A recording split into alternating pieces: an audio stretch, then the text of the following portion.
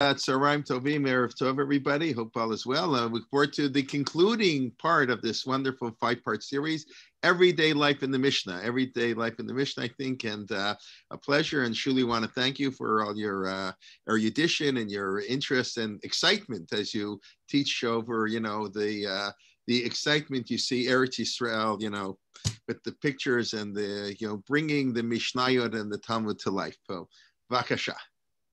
Thank you. Okay, welcome everybody. So this is the last in our series about the Tanaim.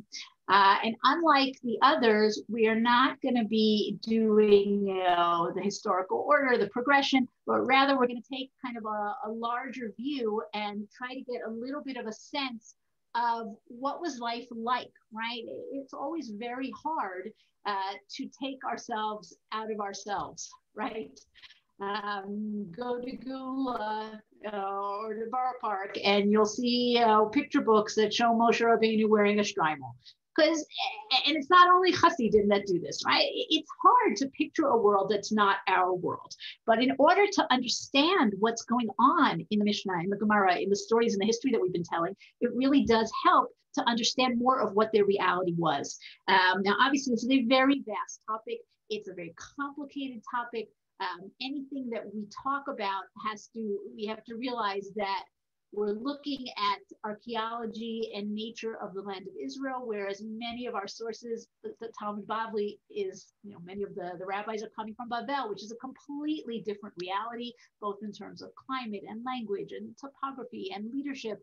But still, there are many things that we can try and learn through archaeology and modern scholarship that will illuminate passages that are complicated for us. So what we're going to do is most of what we're going to do today is talking about these various issues, what we can learn about the time period through the archaeology.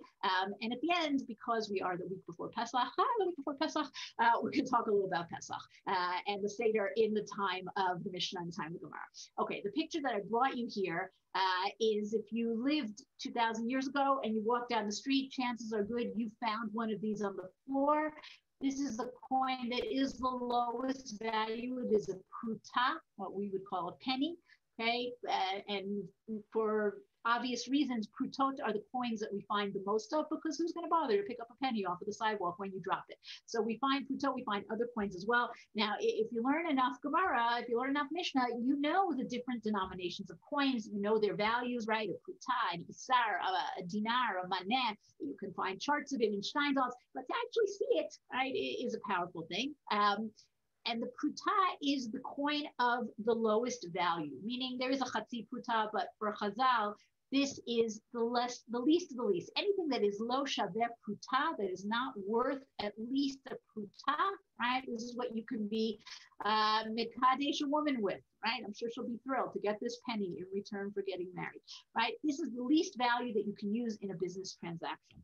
Okay, so we have a problem when we look at the Mishnah, when we look at the Gemara. First of all, we have what we would call linear history. When you read the Mishnah, you read the Gemara, the Mishnah in particular has very little history, right?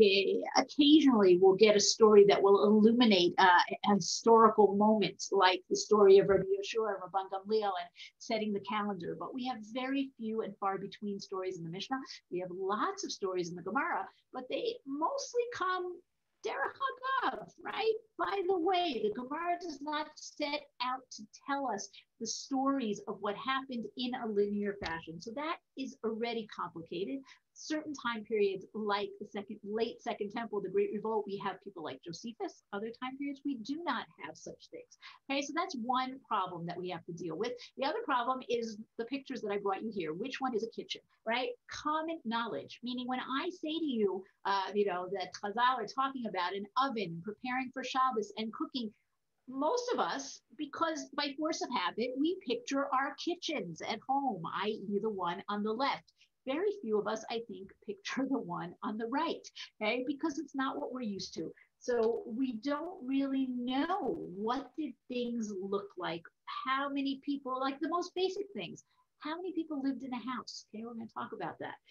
What did they eat? What did their furniture look like? What did their streets look like? And so much of this is essential to understanding the laws and the stories that we come across. So archaeology can often help us in providing answers. So I put them as a few case studies, right? Case study number one, the Bar Kokhba revolt. We had a whole class on this, so I won't go into it too much. But basically, unlike the Great Revolt, right, at the end of Second Temple times, where we have a Josephus, the Bar Kokhba revolt does not have a Josephus. Okay, and we discussed this when we did the class. We don't have a linear history of the Bar Kokhba revolt. We have a little piece here in the Gemara. We have a little piece here in the Mishnah, and a Roman writer writes about it, and a Christian writer writes about it. But it's very unclear to the extent that we don't know the causes of the war, where did it break out, who was involved, what parts of the country. So many things are missing for us. And archaeology in the last 50, 60, 70 years has started to illuminate this in an amazing way. I was just talking to Rabbi Kalman before. I'm sure a lot of people have seen the headlines this week. One of the biggest archaeological discoveries in recent decades, really, really big news, cave in the Judean desert that was unexplored till now, okay? And they discovered, first of all, new scrolls that we could consider part of the Dead Sea Scrolls, okay? That had not been, we haven't had new Dead Sea Scrolls in quite a long time, plus other kinds of amazing and exciting things from Second Temple times, but from much earlier as well. Okay. Now in the 60s, in the early 60s, Israel did an amazing operation where they went into the caves in the Judean desert, which were being looted by robbers, by antiquities thieves, and they started to uncover all kinds of incredible things. For example, the letters that we mentioned that talk about Shimon Bar Kozba, right? And Shimon Nisi Yisrael. And suddenly we have written documentation of this person who seemed to have been perhaps even a mythical character. Not only that, we hear in literary sources about caves, right? Hideout caves. This was an important part of the story of Bar Kokhba.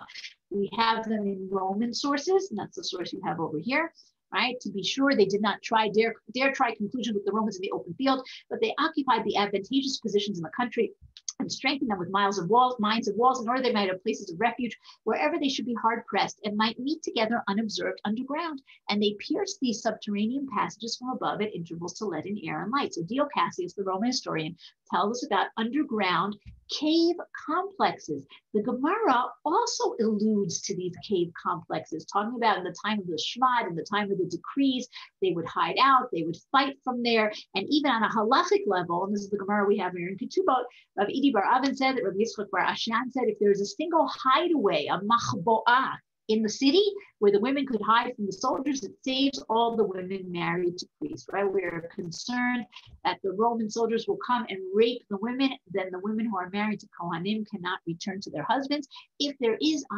hideout cave, we assume the women went into it and they're safe, okay? Now, we knew about this from literature, but suddenly 50, 60 years ago, we started finding these complexes. And not only do they prove to us the stories that we have in the Gemara, but they also show us where did the revolt take place, because that's not at all clear from the sources. So we have found these complexes throughout Judea, okay, and in the north, in the area of Binyamin, all the way up to Shiloh, and in the east, right, in the Judean desert, but we're also finding them in the Galilee, which we didn't know. We didn't know if the Galilee was part of the Bar Kokhba revolt, and yet we're finding these caves, okay? So that's telling us something that we did not know. And obviously the letters are even more significant. Okay, case study number 2, Jewish art, okay? Professor Yisrael Levine wrote very famously in his monumental book about the ancient synagogue. He says, 60, 70 years ago, you could say Jewish art is X, Jewish art is not Y. Today, you cannot say that, okay, because of what we are finding out there in the field. We are finding more and more things. And just because the rabbis, and this is something where we have literature is contradicted by what we're finding, right? The rabbis don't like imagery. The rabbis say, don't have images of the sun, don't have images of the moon, right? Some rabbis don't like any images at all. And yet when we go out in the field, what are we finding? We are finding all sorts of incredible things, like, and we saw this in one of the other classes, right? Here's our synagogue in Chamat Tveria with the zodiac, and here's our handsome Helios, the sun god, smack in the middle of the floor of the Beit Knesset, right? Another synagogue that we didn't look at, a little bit north above the Kinneret, is a synagogue in a place called Chorazim. I don't know if you can see this, it's a little tricky to see it, but on this stone, you have this image, and you can tell she's having a bad hair day. This is Medusa, okay? Medusa from Greek mythology. Here she is in the synagogue in Chorazim. What is she doing there? She is there because somebody thought she was important enough to be there, but it's a synagogue, okay? So Jewish art cannot, you can't say this is Jewish art, this is not Jewish art. We are really finding everything. And if we thought that there, oh, sorry, to not erase that. If we thought that only certain stories made it into the synagogue, for example, we have some of the first synagogues discovered, like Beit Alpha or Tzipori, have images of the story of the Akedah, right? The binding of Isaac, that makes sense. It's a very powerful story. It's about covenant between God and the Jewish people. But the more we excavate, the more kind of unconventional stories we're finding. So these are synagogues near the Kinneret. Okay? One is from a place called Wadi Hammam. That's this one on the left. And one is from a place called Hukok, right next to it. Both of them have images of stories from the book of Judges about Samson. Okay, here's Samson fighting the Philistines. He's the big guy. Okay, here he is carrying the gates of Gaza on his shoulders as he's breaking out of the city. Okay, the synagogue in both of them, they're finding really extraordinary pictures, stories of Jonah and the whales, stories of building the Beit HaMikdash, even a non-biblical story, right? What we think is maybe a picture of Alexander the Great meeting Shimon HaTzadik. So things that we would not necessarily have expected, and suddenly they are part of Jewish art. So archaeology filling in the gaps or even contradicting what we know from literature. Okay, case study number 3, ordinary objects, and this is perhaps the most fascinating one, right? What did people use every day? What was part of their lifestyle, right? Certain things we talk about and we know they exist, but we don't know what they look like. Other things we didn't even know they exist. So I brought you 2 examples here, right? The coins on the right here, okay? These are half shekel coins of Tyrian silver, okay? What the rabbis talk about as a shekel tsori. You have to give your tax to the Beit HaMikdash, right? You have to give it every Adar before Pesach. Every Jewish household gives their machatzit shekel, their half shekel tax. But the rabbi said, there's only certain kinds of coins that are worthwhile because some mints are good and some mints are not good. Some mints, they water down their coins. So the only coins that are good are coins that come from the mint in Tyre, right, in Lebanon. And this is what they look like. And we found them in various places. One of the most intriguing discoveries was they found a whole bunch of them in a site called Usafia in Mount Carmel. Why was there a whole bunch together? What the archaeologists think is that obviously not everybody went to the Beit HaMikdash all the time. So somebody who was coming from a town would take all the townspeople's machatzit shekel and bring it to Jerusalem. Why didn't it make it to Jerusalem? Why did it get stuck in the Carmel region? Because maybe while he was going, he heard about the destruction of the temple. Maybe this was the year 70, right? That's the suggestion. And in despair, he just left the coins and nobody used them. The item on the left is more prosaic, but it's actually very important, right? You may remember an important character in Chazal whose name is Choni HaMe'agel, okay? Choni HaMe'agel was a very, very holy person, and when there is a drought, right, what does Choni do? He makes an igul. He makes a circle around himself, and he says, God, I'm not leaving the circle until it starts to rain. And we have all these great stories about Choni HaMe'agel. But a Me'agel is not only that he makes a circle around himself, it means that he is somebody whose profession is to use a Ma'agela, and that's what this is, okay? We have found these stone things, the metal part, the handle is obviously modern, but the stone cylinder is what we have found. What is this? Okay, so here's how it works. You have a house, your house has a roof, Okay? And roofs are often kind of a frame of wood with thatch, and then you would put some kind of plaster or mud on top to make it watertight. And every fall before the rain starts, you need to call the local ma'agel and have him flatten out your roof. This is a job. This is a profession. This is Choni's profession. Okay, we're going to get to a house and what houses look like. All right, but before we get to some more examples, some of our guides in this world, there are many guides, okay, but some of the real pioneers, okay, Professor Yuda Felix, among others, by the way, Haruvani's and others, was an expert at botany and animals. Some of you may have his books, Hatzomeach V'Achai B'Mishnah, Hatzomeach V'Achai B'Tanach.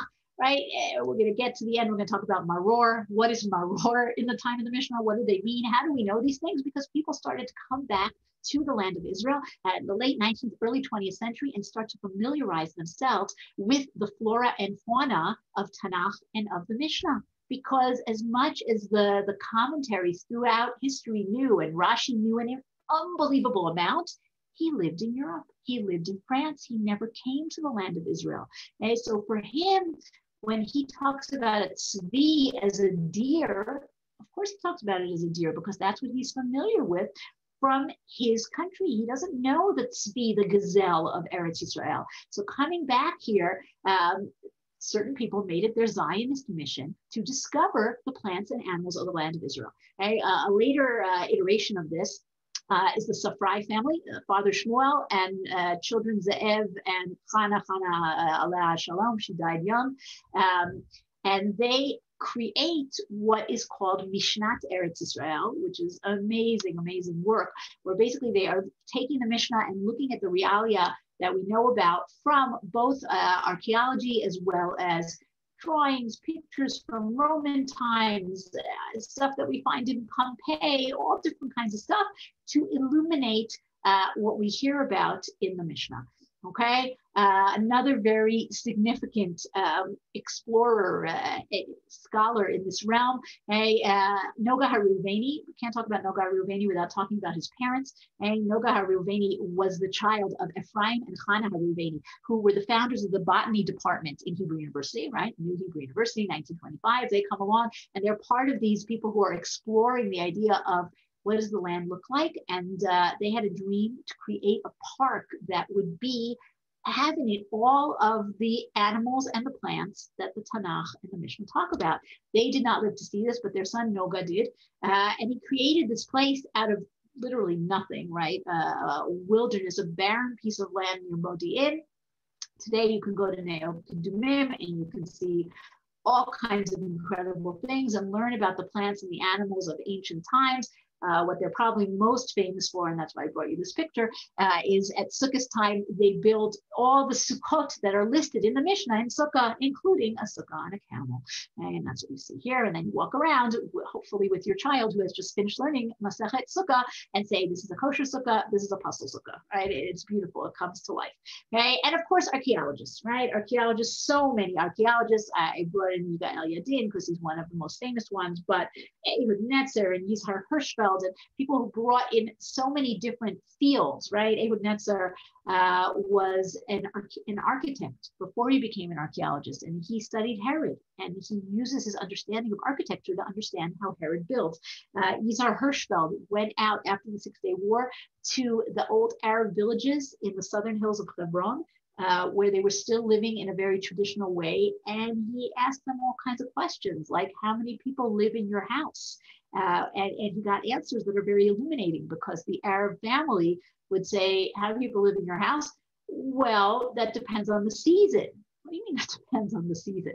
Well, in the summertime, you know, when we're harvesting, we leave the house and everybody goes out to the field to help in the harvest, and they sleep out in the field. But in the wintertime, when everybody needs to sleep, then we have, you know, we could have the entire extended family. So it could be anywhere from, you know, 5 to 20 people. That's a huge thing, because that tells us something about what did an average house look like, what did an average town look like, right? So these are all people who are very, very useful to us. So let's start by taking a look at a house. Okay, so this drawing is from a wonderful place up north in the Golan, and I'm sure some people have been there, and if you haven't, next time you are in Israel, you definitely should go. This is in Katzrin, okay, Katzrin, the only city in the Golan, and in Katzrin, they discovered, like in many, many places in the Golan, an ancient village with an ancient synagogue, and besides excavating and reconstructing the synagogue, they did something very interesting. They created a model house. Okay, based on what we know from all kinds of archaeology and sources, right, to understand what did a house look like, what did the classic furniture look like. And it's really a wonderful place to go if you're learning about this stuff. So first of all, this is kind of cut away, right? This whole, here, let me make pictures again. Okay, this whole area is covered, right? It's with a roof, but we took out the roof so that we could understand what it looks like, okay? And you have a lot of different pieces, okay? Very important, and we're gonna talk about it a little later, is the chatzer, the courtyard. A lot of stuff takes place outdoors. Number one, because their homes were relatively small. Number two, because nobody, unless you were super wealthy, was using glass in windows, and certainly not clear glass. That technology was in its infancy. So you had kind of, small openings high up in the wall to let in some light and some air, but definitely not enough that you would want to spend most of your day indoors. So unless it's raining, you're outdoors. What do you have indoors? You have a small indoor kitchen, okay, for inclement weather. You have a storage room to keep all your tools. And then you have what we would call today the multi-purpose room, or the great room, right? Or the living room. And that's this room, okay? We're going to see that in fancy houses, this room is called the triclinium. We'll talk about that at the end when we get to the Seder. This is the room where you eat. This is the room where you hang out. This is the room where most people sleep. But because Jews were always concerned about tzniut, about modesty, most houses, unless they were very poor, also had another bedroom for the parents, right? And that's the upper story here. And pay attention to the fact that there's a ladder to get up and down. We're going to talk about that. And there's also important to know about the roof, okay? The roof is also significant. We hear a lot about the roof in our sources. The roof is flat. Okay, don't think of that triangular roof today. Jews came back to the land of Israel from Europe, and they made nice red triangular roofs so the snow would go down like they did in Europe, but we don't have so much snow, right? In the Middle East, you have flat roofs because a roof is another part of your house, and it's used for all sorts of things. You use it to dry your fruit so that you can have fruit in the wintertime. You use it for storage. You use it for sleeping on hot nights. You use it for privacy because fewer people are going up there. Okay, and again, our ma'agel, who is making this roof nice and plastered. Okay, one other thing, let's clear off all these drawings. Okay, there is no word in the Mishnah for kitchen.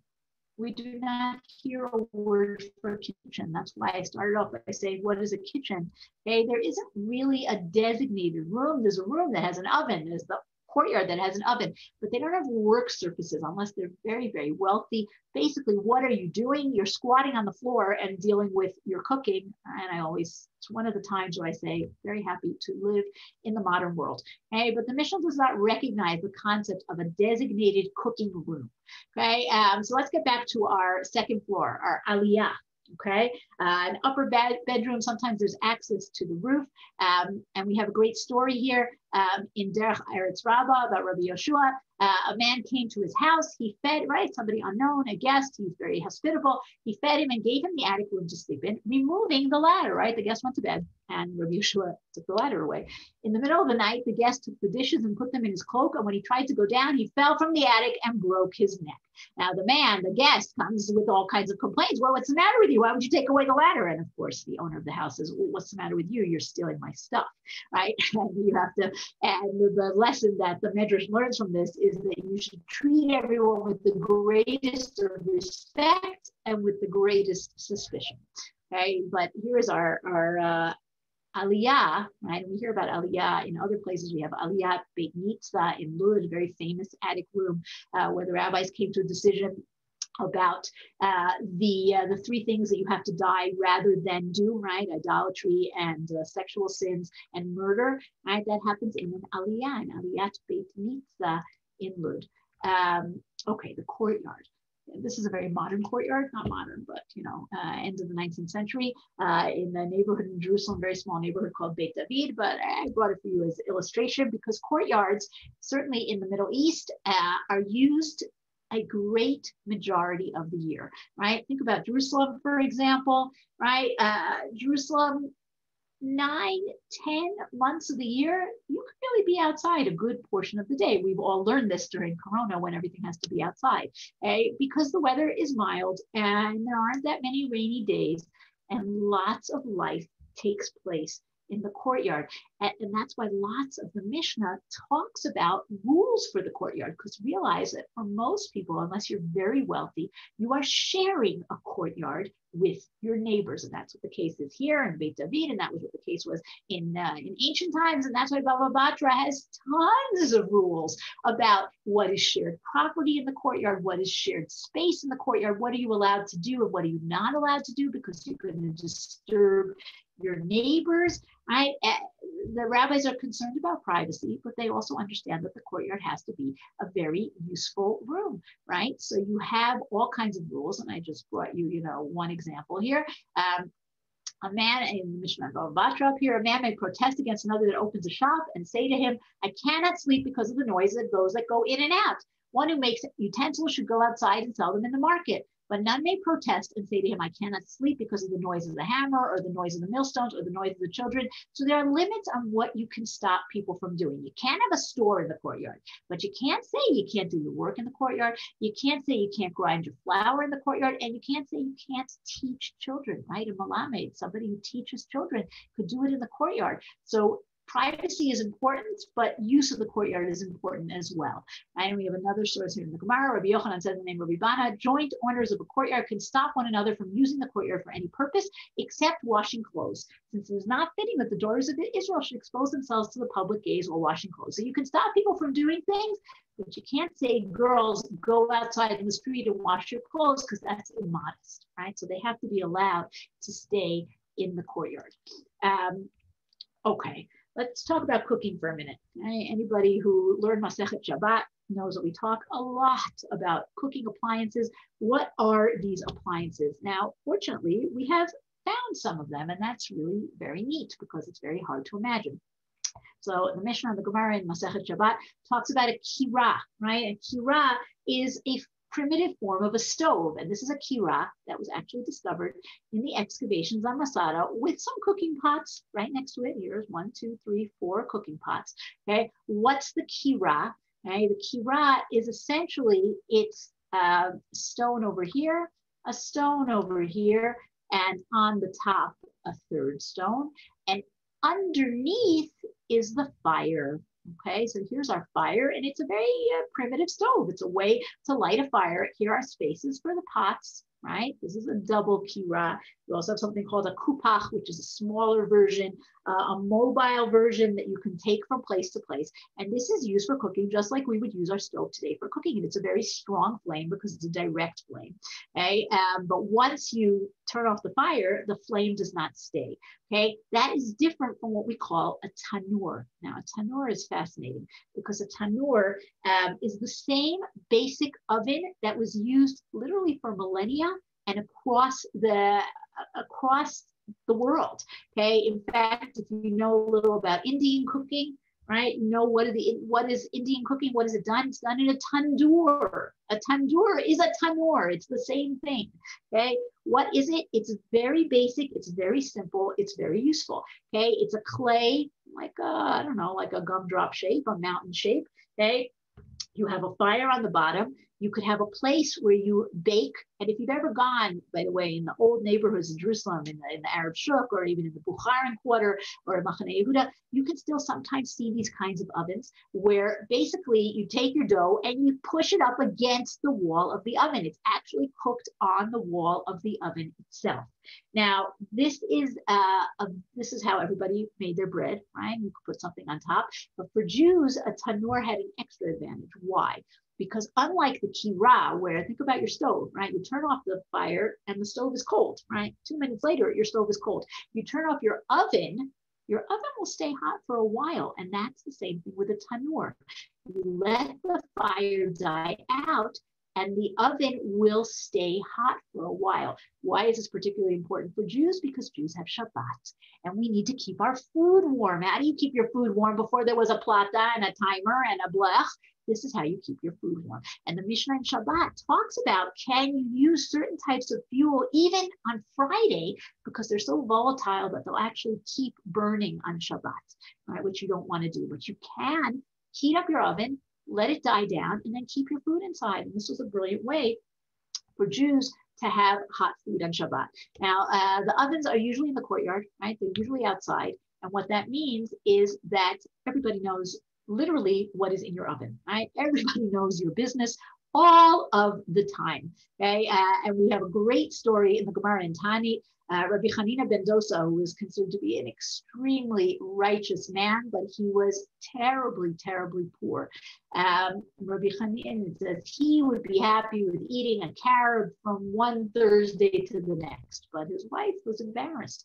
And Rabbi Hanina ben Dosa's wife would heat the oven every Shabbat Eve and create a great amount of smoke to make it appear that she was baking, despite the fact that there was no bread in her house, right? And there certainly is a social critique here. Why is nobody noticing this, okay, except for the bad?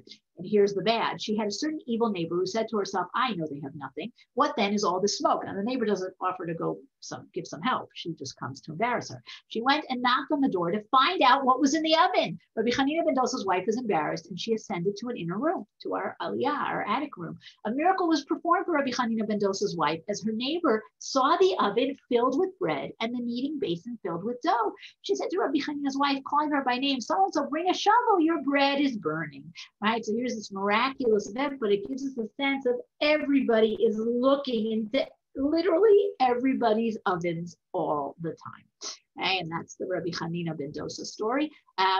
Other places, okay, where they're richer, and we're going to come back to this room, this triclinium, this living room, they did have more of a space for actual cooking. Okay, this is the Herodian quarter in Jerusalem. These are houses of the Kohanim from the end of Second Temple times, where they were very wealthy. Okay, one of the exciting things that was discovered in these houses was furniture. Right, Nachman Abigad, who was the archaeologist here, said it's very exciting to discover furniture because it's not something we usually see. Now, because, as we're going to see in a few minutes, the Jews of Second Temple times were very concerned about purity. A lot of their furniture was stone because stone doesn't become impure. So we have stone tables, we have stone vessels, right? And stone lasts as opposed to wood, right? Which is going to disintegrate except in very unusual situations. We'll come back to furniture a little bit towards the end. We want to talk about beds and reclining, but meanwhile, let's go outside, right, on the street. Right? And again, if you've learned Masachet Eruvin, right, which talks all about public spaces and what's a public space and what's a private space and where can you carry, there's incredibly intricate discussions, but what do these places look like, right? And we talk about the Reshut HaRabim, right? A Reshut HaRabim, a Reshut HaYachid, right? A public street, a private space, and spaces in between. And the question is, was there really such a thing as a Reshut HaRabim?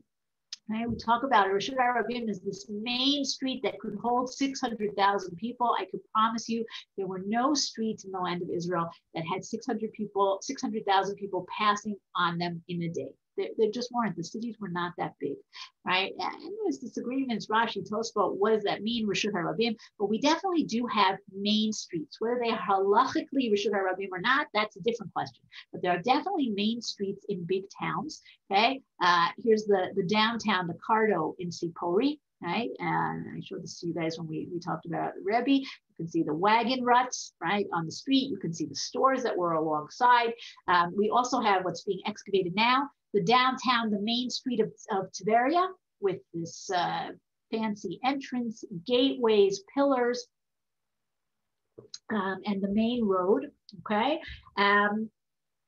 We hear about these streets, the Chazal talk about a stratia, okay? A stratia and a platia.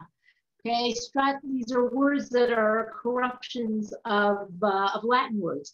Okay, stratia is a stratos, okay, or a street. That's where our word street comes from.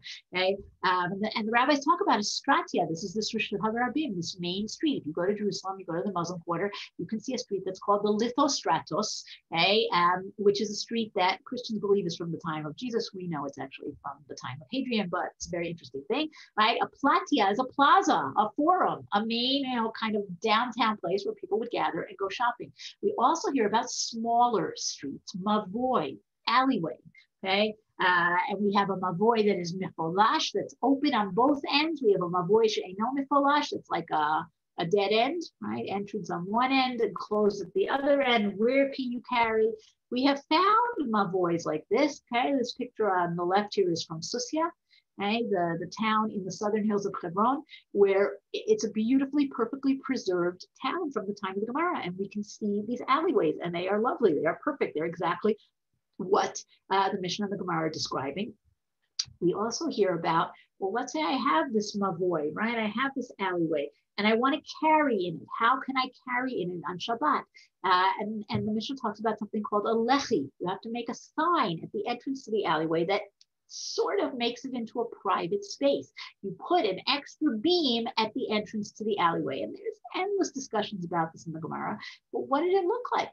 Okay? And if you go to Gamla in the north, you could see a lechi. Here it is, right?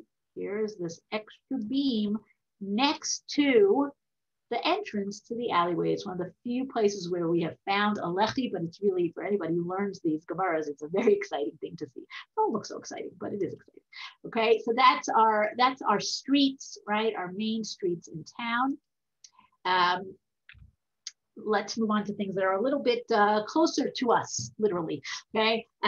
Clothing and jewelry, right? We want to know what people look like. We hear about clothing. First of all, we hear about the fact that most people have very rudimentary clothing, right? You have your cloak, your talit. If you're really very poor, we hear about a man and a wife sharing the talit, right? And each one, whenever he or she goes out, takes the talit, okay? By the way, when we talk about a talit, don't think of a talit like we wear in shul today, but a talit is your clothing, right? Is what you put on yourself, and it's what they put tzitzit on because it's a four-cornered garment. They don't have a talit or tzitzit like what we have today, but they do have this important garment that they wear. Why does our talit have stripes? Because important people had clothing with stripes. Okay? Stripes is what the Romans, if you were an important Roman, you had stripes on your toga. If you're an important Jew, right, rabbis have stripes on their clothing as well. Now, stripes and color, okay, color is something that you have if you are wealthy. Only wealthy people have color. Color is very difficult to make, is very expensive. That's why kings wear purple robes. That's why the Kohen Gadol, the high priest, wears clothing with color. But in general, ordinary people like you and me, we are wearing whatever color the sheep's wool or the goat's skin was. But if you're rich, you can have something that's made with color. Now here we have an amazing discovery from one of the Bar Kokhba caves in the Judean desert from Wadi Murabat. We found pieces of fabric, okay, 1,800-year-old pieces of fabric. Actually, just this year, they discovered even older, 3,000-year-old pieces of fabric that go back to the time of Tanakh in a site called Timnah, further down near Eilat. But this was discovered in the Bar Kokhba caves. This is beautiful blue, right? That's chelet, this bright blue. And what does it tell us? Well, first of all, it gives us, it fires up your imagination because you say, wow, this is really what clothing look like, right? But it's also, it tells us that the people who went to hide out in these refuge caves who are part of the Bar Kokhba revolt, they're also rich people. Right? It's not just the poor people, but it's the wealthy people who are involved as well, and they're taking their fancy clothes with them. Okay? We hear in the Mishnah and the Gemara about sandal, right? A sandal literally just means a shoe, not a sandal. Okay? But we also hear about something called hasan. This is a sandal that was discovered in Masada, if I'm not mistaken. Found sandals in a few different places, something like the clothing that's hard to find because it's organic, so it's not necessarily going to last so long. We have a fascinating discussion in the Gemara and Shabbos that talks about something called a sandal misumar, a sandal with nails, and why you're not allowed to wear such a sandal on Shabbos. The Gemara tells this story. It's kind of a strange story about in the time of the Shmad, which we understand is the time of the Bar Kokhba revolt, when people were hiding out in these caves, somebody's sandal got reversed, and it looked like instead of coming out of the cave, it looked like somebody was coming into the cave, and there was a panic. Roman soldiers are coming, and they all trampled each other, and they died. And that's why you're not allowed to wear a sandal misumar on Shabbos. Like, what's the connection? It seems very strange. Professor Hanan Eshel, Zichrono Libracha, wrote about this, and he said, well, maybe the idea was to forbid these sandals, not necessarily because of Shabbos, right? There could be a Shabbos reason. He says sometimes Roman soldiers had sandals or boots that had nails on the bottom that actually spelled something out, so that when you walked and you made footprints, your footprints would say something, and that you can't do on Shabbat. But he says, no, maybe there was actually a national reason. We don't want people to wear these. These are associated with Roman soldiers. These are associated with persecutors. If you tell people you can't wear them on Shabbat, they'll listen. But if you don't wear them on Shabbat, you're not wearing them during the week, because people had one set of shoes, right? So by saying it's forbidden on Shabbat, basically you're not allowing people to wear shoes, right? Very interesting idea. And here we get to something close to the heart of, I'm assuming, most of the ladies here, including me, and that's jewelry, right? Oh, everybody loves jewelry. And one of the things that's nice about jewelry is you can go to the museum and you can see ancient jewelry, and most of it you say, oh, I could take that home. I could wear that. Jewelry hasn't changed so much. So the picture on the right is one of my favorite things that was discovered. This was discovered in the parking lot across the street from the Ir David excavation in Jerusalem. This is a gorgeous earring that some poor lady brought with her when she came on pilgrimage to Jerusalem. She had two, and she lost one, and she left it behind. This is how it looked when it was taken out of the ground. It had dirt on it. Obviously, they cleaned off the dirt, but they didn't polish it, because gold always looks perfect, right? And it's just nice to see jewelry. But there are other things that have kind of passed from the world.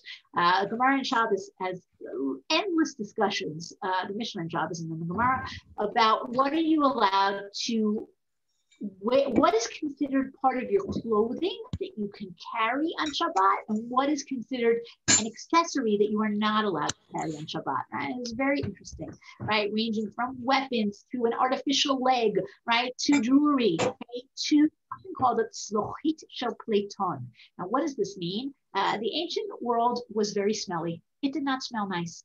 And if you were a refined lady, you walked around with a small little jar of perfume on a cord around your neck, right? Think of the smelling salts in Victorian novels, right?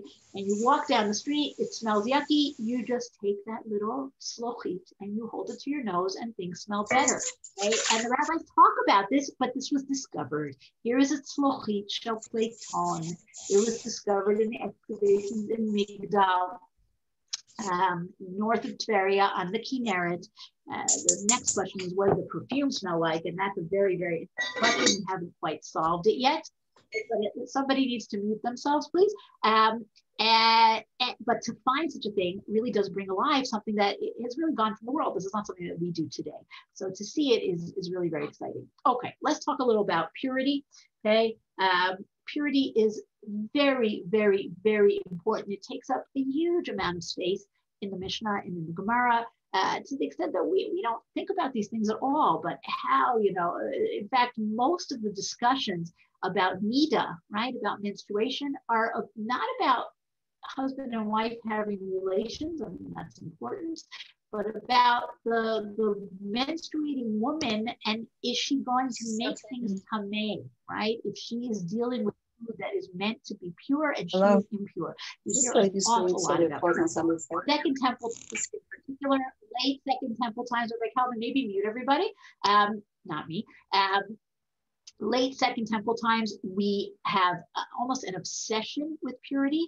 Okay, that's the Gemara and Shabbos that you see here on the bottom. Come and see how far purity has spread in Israel. Pardes and Matan Israel. And we see this in the artifacts, right? And this is what I mentioned before. We have a lot of stone. Stone does not become impure. And because stone does not become impure, you can use it and not have to worry that someone's going to die in your house and your vessels will all become impure. So even though it's much more difficult to make stone vessels than clay vessels than pottery, many Jews use them. And when we find these stone vessels, even if we don't have other elements that tell us this is a Jewish house, we assume this is a Jewish house if it's from the right time period. So for example, we found them in Jaffa, we found them in Jerusalem, in Gamla, and lots of different places. And these are pictures of them over here. But one of the very interesting ones is, okay, so you have all these very nice cups and dishes and trays. I would be happy to have them in my kitchen. But one of the stranger ones is this, right? Now you look at it and you say, that's a bottle stopper, right? It's like a cork. Now we found the stopper, but we did not find a stone bottle that fits with it. And we think that that's because of what we have here in the Mishnah and Torah, right? Look at the Mishnah over here. One who left an Am Haaretz in his house. And Am Haaretz is not how we use it today in ignoramus, but an Am Haaretz in Mishnah language is somebody who's not careful about purity. One who left an Am Haaretz in his house to guard him. If he can see those that enter and leave, right? We don't trust this Am Haaretz with our pure food. So if you can watch him, right? Only food and liquids and uncovered earthenware are unclean. But couches and seats and earthenware that have tightly fitting covers remain clean. Meaning what? The Torah talks about something called a tzamid patil. If you have a clay jar, but it has a cover that is stone that doesn't become impure and it's tightly covered, then the jar itself can come in contact with impurity, a dead animal, a dead person, and the jar, as well as the contents inside, don't become impure. So you want to save a little money, you'll make the stopper out of stone, but the jar will be made out of pottery. And that's really an interesting example of something we have in the Mishnah that we can find an example of it in real life.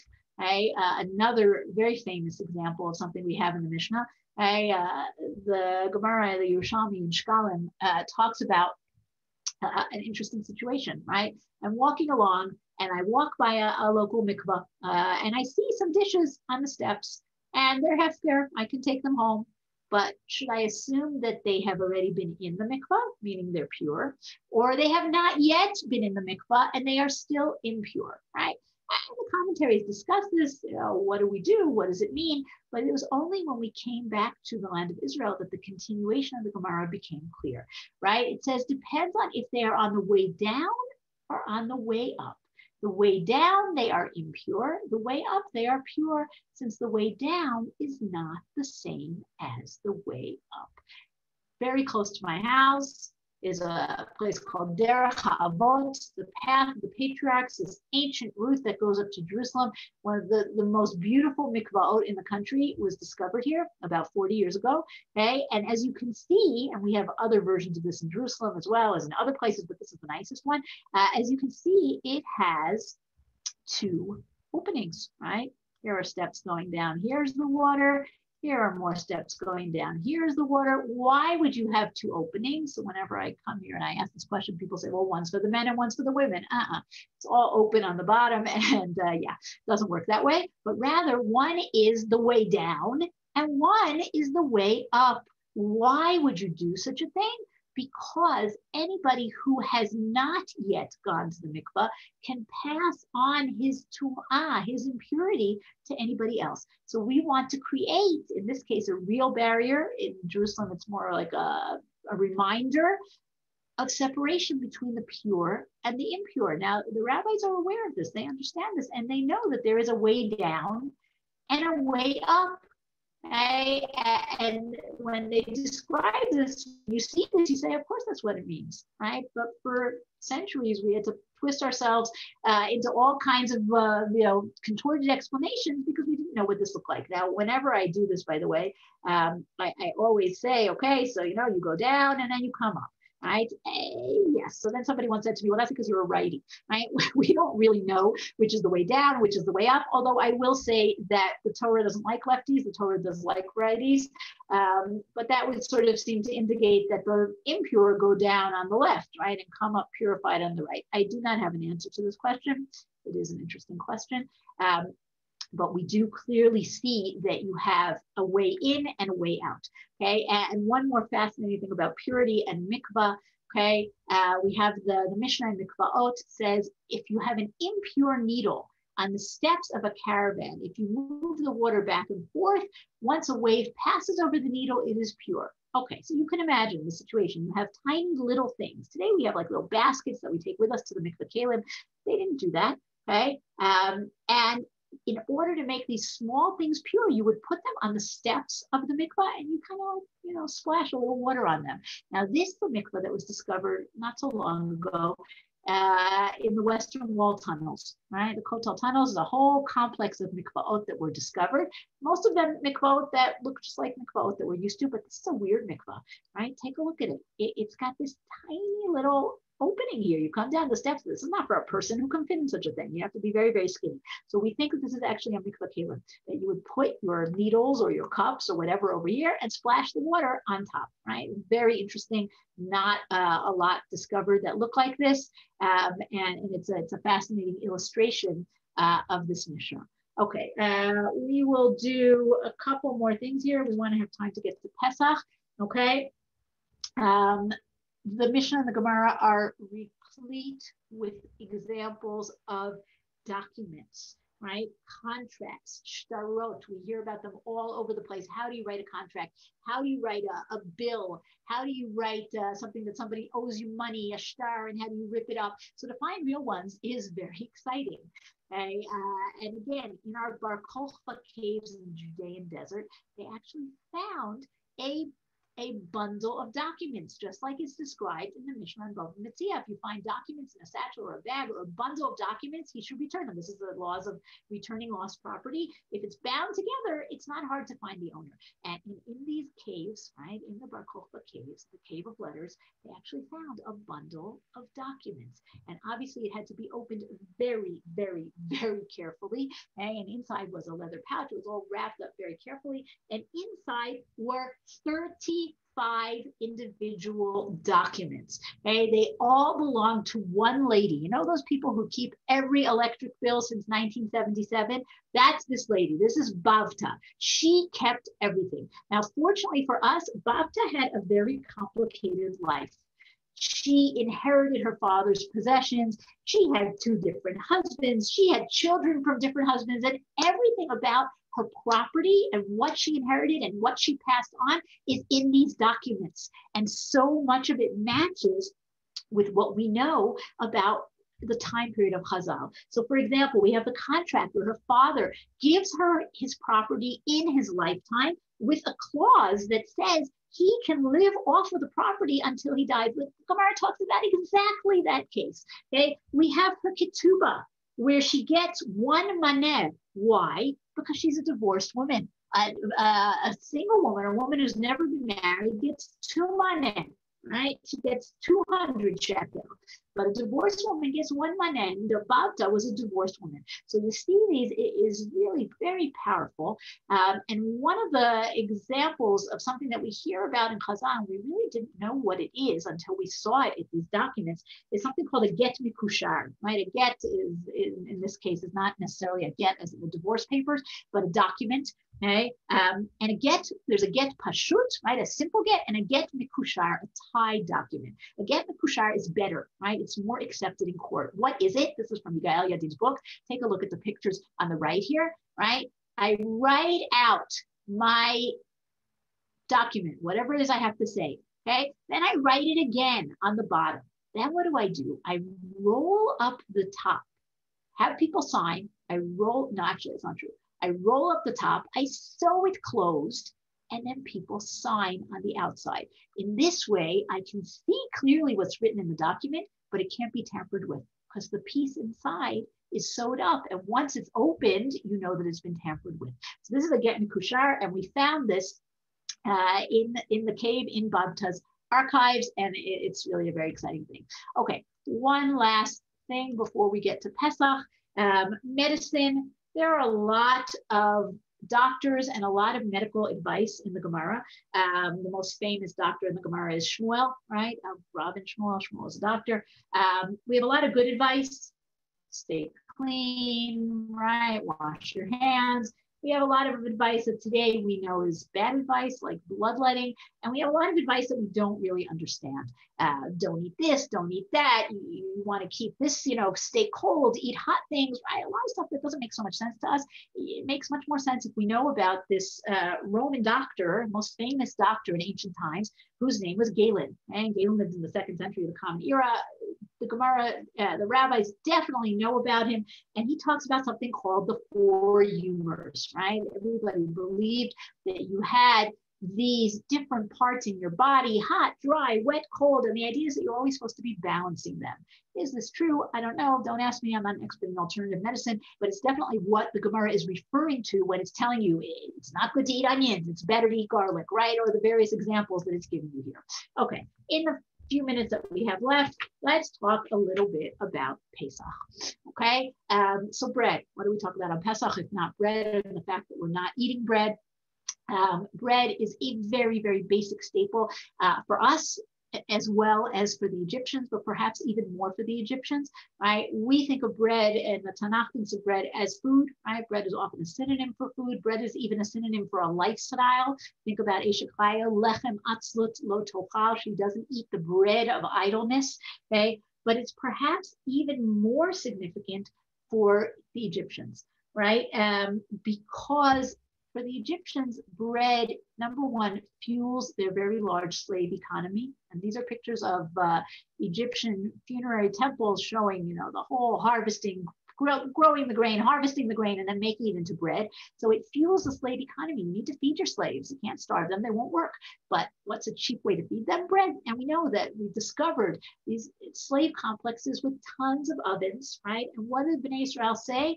Right? We remember we always had enough bread. There was always enough bread to eat. Okay, but bread is also sacred to the Egyptians. Think about the stories of Yosef, right? Yosef cannot eat with his brothers because the Egyptians won't eat bread with foreigners. So bread is a very, very important element in Egypt. And we have to get used to this idea. And here we talk about, they actually buried models of bakeries and of breweries with them for the afterlife. There's somebody drinking beer. Okay. On the one hand, being a slave is a terrible thing. On the other hand, being a slave means you never have to worry where your next meal is coming from. And Bnei Israel have to break that pattern. And they have to break out of that. And they have to be able to say that we're going to rely on God, right? That's the man. We have freedom. We have choices. We're not just living this very passive, very complacent, albeit very difficult life. So that's part of the story of bread. The other part of the story is the idea of a starter, right? A starter, everyone's into sourdough baking, right? During the pandemic now. All the grains that you make bread from, right? The 5 basic grains, they all have gluten. So that means that everything will rise eventually by itself. But thousands of years ago, some smart or perhaps lazy baker left some dough aside, and the next day, he or she added it to the new dough and discovered that this made it rise really well. And this is the beginning of what we call a starter. You keep aside the old dough, you keep adding it to your new dough, you feed your starter.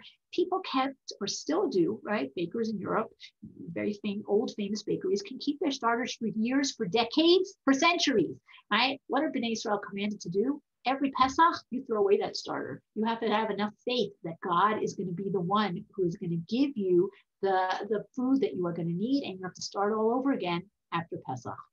Okay, maror. The Mishnah in Sachim talks about 5 different kinds of plants that could be used for maror. The only one that we think about today, really most of us, is the chazeret, right? Or what the Gemara calls chasa, lettuce, right? It has a nice pun. Chas Hashem al bnei Israel. Hashem has mercy, has rachamim on us. But the Gemara talks about other plants, right? Olshin and tamcha, which are some kind of endive. Charchevina, which is this purple and green one over here. This is something called Erigeum creticum. Okay, and maror, which it seems is something called sow thistle. And that's what you see here on the left. And this is what the Samaritans actually use for their maror. The reason we don't know about or think about these plants today is because we have lots of food. Okay? In ancient times, whatever grew and wasn't poisonous, you ate it because there just were not a lot of choices. And you went out in the field and something was growing and you ate it. So they were familiar with all these things. The Gemara talks about something that all of these plants have in common. It's a very nice allegorical idea. In the springtime, they are tender and soft and only slightly bitter. As time passes, they get harder and more bitter. And that, of course, is an allegory for our time in Egypt, where we start out in the time of Yosef, everything is nice and friendly and lovely, and then it all goes downhill. Chazeret, of course, is the romaine lettuce that most of us use for the maror, but especially the Ashkenazim among us may still put on their Seder plate the chrein. And everybody has some relative who likes to eat their chrein straight for their maror. Where does this come from? This is not a plant that was known in Eretz Israel. But in Europe, they didn't know about sow thistles and erugenium, right? And in the 17th century, Rav Yom Tov Lippman Heller said, oh, this plant that the Mishnah talks about, the tamcha, this is what we call chrein, he says, or horseradish. It is not the tamcha, but it is still what people often use today, or they use both, one beside the other. And finally, right, hasaba, reclining. And this takes us back to our living rooms and our furniture that we talked about in the beginning.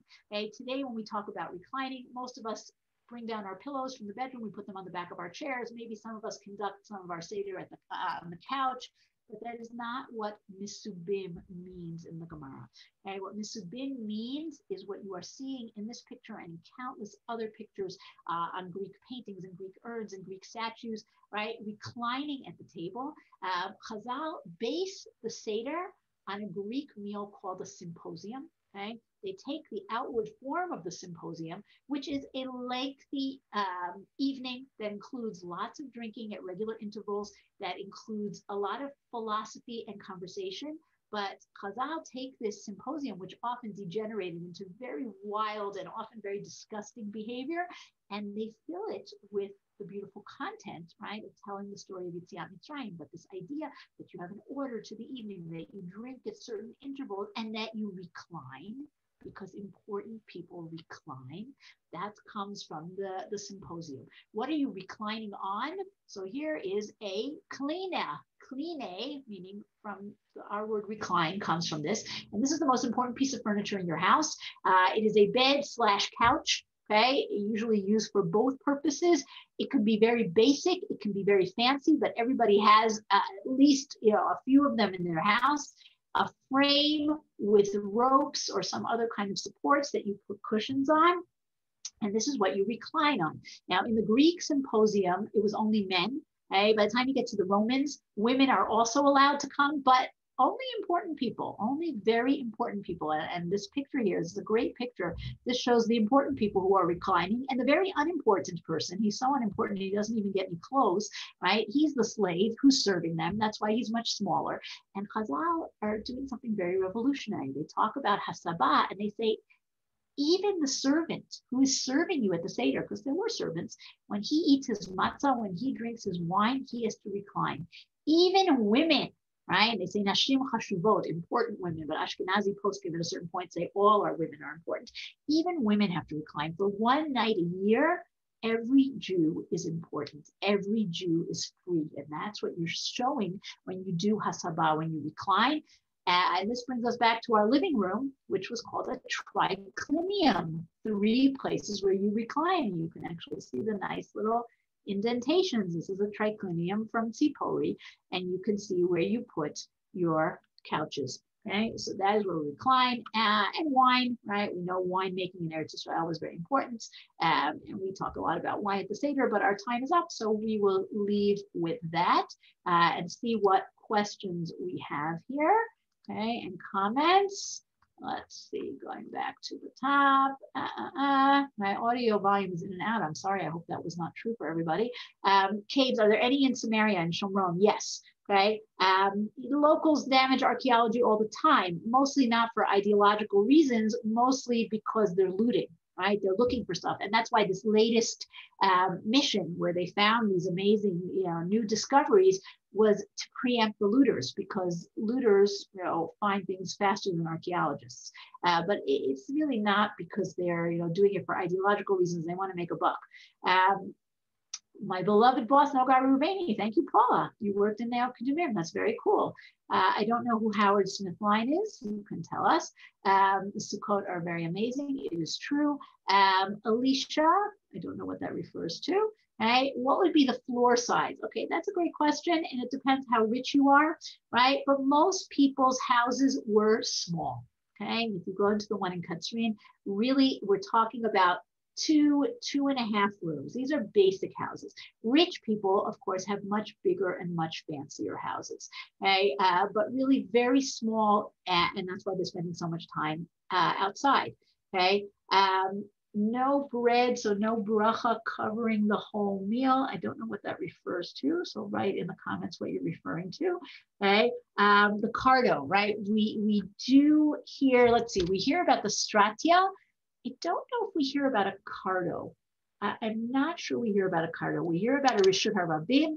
We hear about a stratia, which is the Latin word. I don't know if we hear about a cardo. I will not say absolutely not, but it does not sound familiar. Okay, Rabbi Hanina ben Dosa is an interesting question. I don't think he chose not to do better. I think he was very poor. Okay, we have the term min'al and sandal. Right, sandal, I think they really are pretty much interchangeable. I don't want to say 100%, but I think they are pretty much interchangeable. Min'al just means footwear, right? But sandal is a kind of a shoe. In the spring, there were no greens available. Yes, that's true, right? And how many people eat potatoes for their karpas, right? It's true, very much dependent on what there was. And this is why we all need to live in Israel. Is it true the maror eaten in temple times was very mild? So like I said, these plants are in the early spring, which Pesach is, they were pretty mild. Right? And the chasa certainly is very mild to anyone who eats it today. Thank you. I'm glad Alicia was given a place to sleep in an Aliyah. Thank you. That's very true, right? He was given a place to sleep in an Aliyah. So we hear about it in Tanakh as well. Thank you, Debbie. No bread, Rabbi Hanina ben Dosa. Rabbi Hanina ben Dosa, I agree, is a difficult story, right? It's a difficult story. How is he living like this? How is he allowing his family to live like this? How are the other rabbis allowing him to live like this? And we have other stories like that. So I agree. It is not a simple story. I don't have great answers for you. I would like to wish everybody a beautiful Pesach. It is, yes, the Aliyah belonged to a wealthy woman. This was really a lot of fun to do this series. And thank you, Rabbi Kelman and Torah in Motion. And you guys are great because you're so excited about everything. Hey, are there books in English which describe these topics? So English is harder. It's true. Safrai is not in English. Felix might, some of it is translated, I believe. Alon, right? Alon also does write about this. He writes about history. I don't think he writes so much about this kind of stuff. Yehuda Felix, there might be some of it in English. Safrai, some of it may have been translated, but the Mishnah itself is not translated. That's what comes to mind at the moment. Go out there, write a book, everybody. All right, thank you, and Chag Sameach. Thank you very much. Really a pleasure. Like I said at the beginning, your enthusiasm and passion rubs off, and really pleasure. And we look forward to learning with you more in the future. We'll, and okay, Chag Sameach, and yeah, thank you. This was wonderful. Was wonderful. Thank you. We wish to see you again. Chag Sameach. Thank you so much. This was great. Thank you.